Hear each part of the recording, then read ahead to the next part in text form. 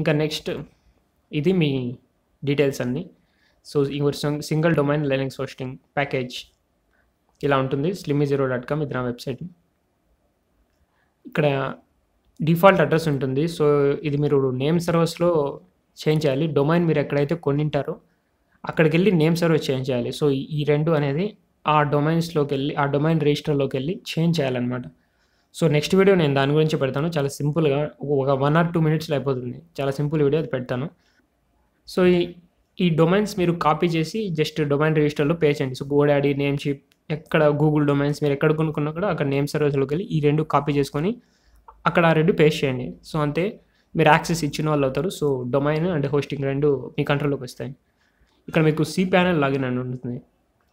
మీరు ఇంకా just WordPress ఏమి ఇన్స్టాల్ చేసుకోలేదు. సో వర్డ్ప్రెస్ ఇన్స్టాల్ చేసుకోవాలంటే cPanelలోకి వెళ్ళాలి.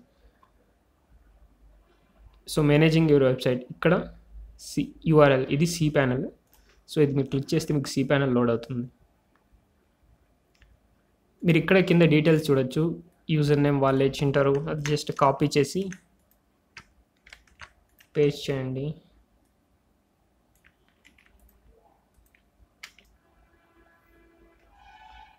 పాస్వర్డ్ లాస్ట్లో స్పేస్ వచ్చింది, అది కూడా తీసుకోలేదు. సో కొంచెం కేర్ఫుల్గా లాగిన్ చేయండి.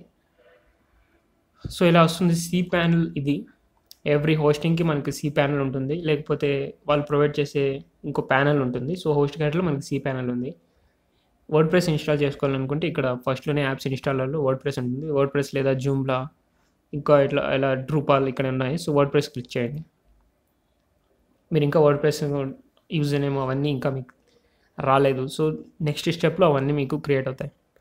ఇక్కడికి వచ్చిన తర్వాత ఇన్స్టాల్ నో ప్రెస్ చేసి వర్డ్ప్రెస్ ఇన్స్టాల్ చేసుకోండి. సో అది ఇన్స్టాల్ అయిన తర్వాత జస్ట్ యూజర్ నేమ్, పాస్వర్డ్ అవన్నీ ఎంటర్ చేసి మీ వర్డ్ప్రెస్కి ఏది యూజర్ నేమ్, పాస్వర్డ్ అవన్నీ ఎంటర్ చేసి ఫినిష్ చేయండి. సో కష్టంగా థీమ్ ఏదో ఒకటి సెలెక్ట్ చేసుకోవచ్చు. వాళ్ళు ఇచ్చిన ఆప్షన్స్లో ఏదో ఒకటి సెలెక్ట్ చేసుకొని ఫినిష్ చేయండి.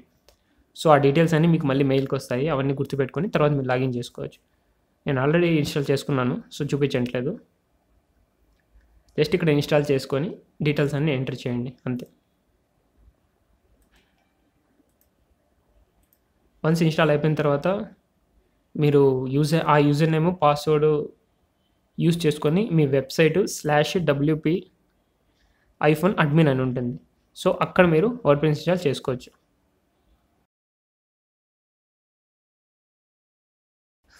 వర్డ్ప్రెస్ సక్సెస్ఫుల్లీ ఇన్స్టాల్ అయిపోయిన తర్వాత మన హోస్ట్ గెటర్లో మనకి మెయిల్ వస్తుంది. మన WordPress admin and details, user name and password, URL ఎక్కడ యాక్సెస్ చేసుకోవచ్చు, ఈ డీటెయిల్స్ వస్తాయి. సో MySQL డేటాబేస్ ఇవన్నీ మీకు అవసరం లేదు.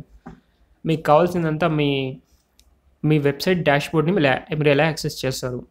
సో ఇక్కడ అడ్మిన్ URL అని ఉంది కదా, HTTP ఇలా వచ్చి మన వెబ్సైట్ తర్వాత స్లాష్ వచ్చి WP-admin అని ఉంటుంది. సో ఇక్కడ మీరు లాగిన్ చేసుకోవాలి మీ వెబ్సైట్ని.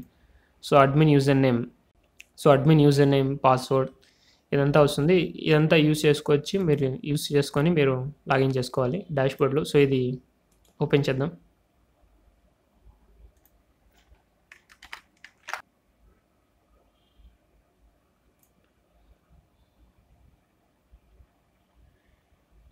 సో ఇక్కడ మీరు యూజర్ నేమ్ అండ్ పాస్వర్డ్ మీకు మీరు క్రియేట్ చేసుకుని user name and password enter చేసి లాగిన్ చేయండి. సో లాగిన్ చేసిన తర్వాత మీకు డాష్బోర్డ్ అనేది వస్తుంది.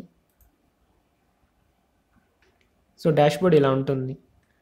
ఇది వర్డ్ప్రెస్ డాష్బోర్డ్. మీరు ఇక్కడ నుంచి ఇక్కడ పోస్ట్ పెట్టుకోవచ్చు, లేకపోతే ఇక్కడ న్యూ అనే ట్యాబ్ ఉంది, న్యూ ఉంది కదా, అక్కడ పోస్ట్ కానీ, మీడియా కానీ, పేజ్ కానీ.